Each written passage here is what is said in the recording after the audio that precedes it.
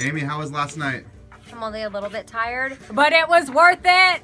Oh my gosh, like one of the best nights in Nashville ever. Yeah? Right? How did Bobby do? Amazing, and you did great. Oh, I mean, it was so cool. Like, seriously, you've got to go to bobbybones.com. Well, if you're watching this, maybe you're there. I don't know.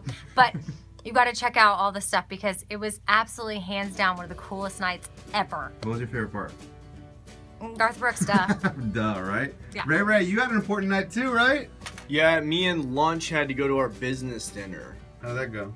I thought it was gonna be awkward at first, but then me and Lunch just started flowing together. One second we were talking about Atlanta, then we were talking about the people's families, having kids, and I was like, it's easy to have kids, huh? And they're like, no, it's not. And I was like, okay, another topic, that wasn't funny.